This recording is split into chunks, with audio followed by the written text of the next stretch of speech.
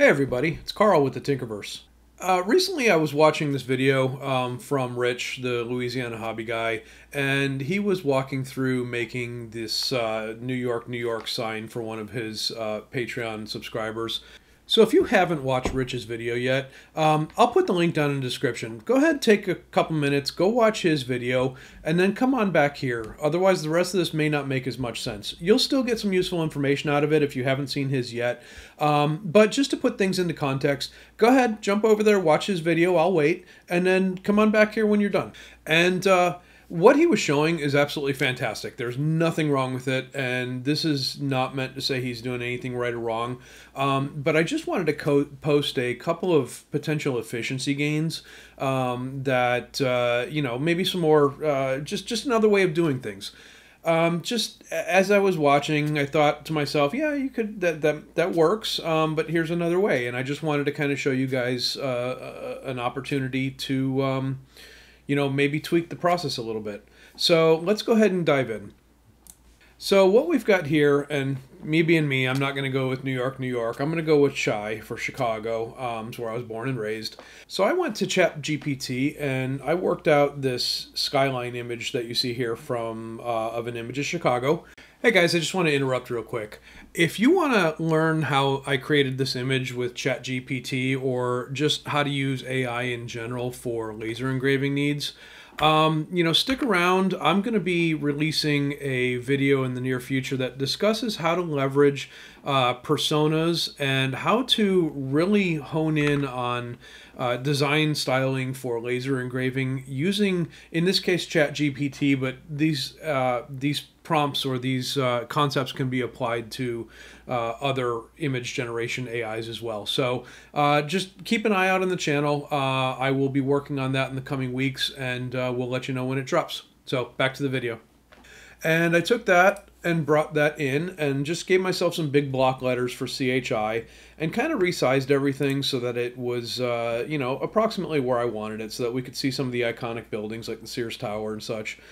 And got everything there. So now this is where I'm going to pick up and diverge ever so slightly from what Rich was doing. So Rich took and duplicated his letters, so Control D, and then he moved the duplicate off over here, and then proceeded to highlight this and do an intersection. Okay, hang on. I can see the comments now. I know I missed a step.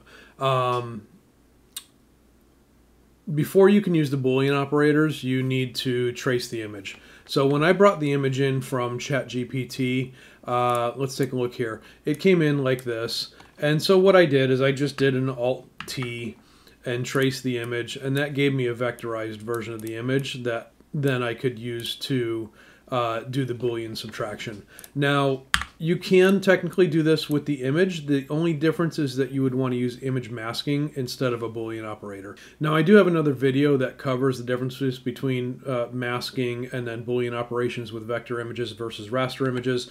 And just to show you at a high level, you know, you can do this as is. I'm just going to drop that there, resize this down, and just for the sake of showing this now, let's grab both of these, and I'm going to right click and say apply mask to image, and it gives me the same, you know, similar results. So just be aware that if you try to do the Boolean operations like I'm going to show here in a second and they're not available to you, you still may be working with an image, and you can tell by the mode over here if it's on image. And in that case, you're either going to mask it as an image or you're going to trace it for a vector. And then, you know, once you have what you like, if you decide to use the masking, you can come in here and say flatten image mask. And now I've got just the image mask, and then, you know, all the rest of the steps will be the same. So, all right, back to the video again.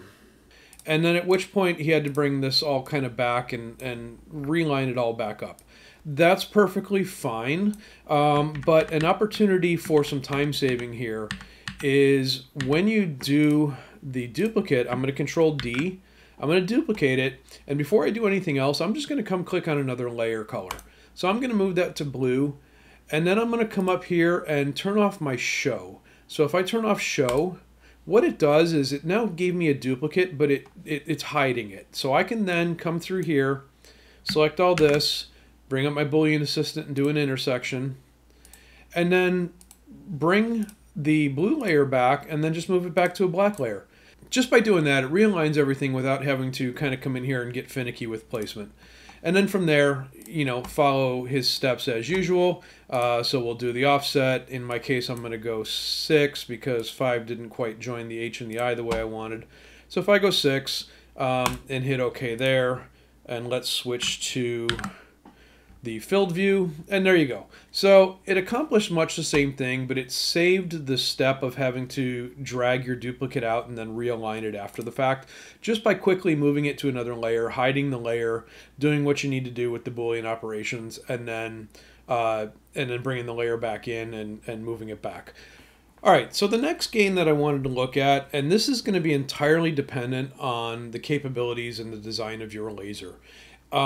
If you are using let's say an open frame diode laser that is roughly square, so your X and your Y are fairly close together, one of the things that you could do, and one of the area issues he was looking at was that, let me group this, was that when you're really close to the boundaries on X, what ends up happening is you get an out of bounds error because your scan, based on your overscan, goes outside of the boundaries of your machine, and it's going to cause the laser head to crash. So you'd really have to bring this in, and depending on the speed of your laser head, you might have to bring this in further than you want to allow the runoff for acceleration and deceleration.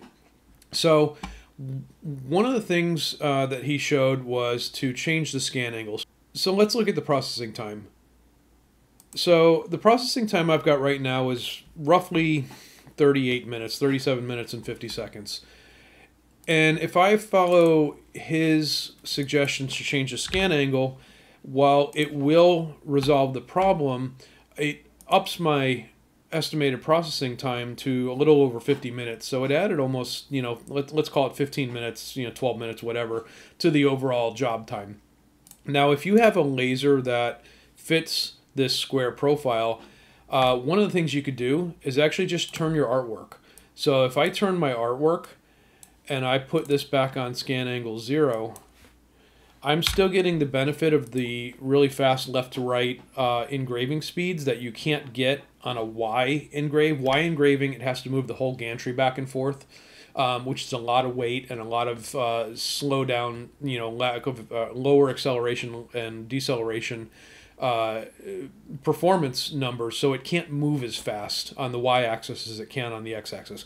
So by doing this, by turning the sign sideways, if your laser allows for this, and setting the scan angle back to 0, I've now resolved the out of bounds issue, and I've brought my scan time back down to about 41 minutes. So at the end, I've lost, you know, only about 2 minutes instead of, you know, closer to 14, 15, whatever it was.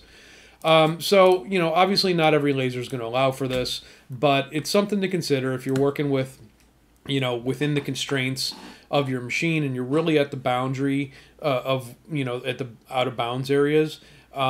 You know, consider, can I rotate my artwork and, you know, get back to an X scan angle, a 0-degree scan angle, and still get the same job done. So, yeah. I think we'll leave it there. Again, you know, what Rich showed was absolutely fine. I just, you know, kind of was, as I'm watching the video, I thought, you know, there's a couple of gains that could be had there. Take them or leave them. So anyway, all right, guys, I appreciate it, and we'll catch you next time.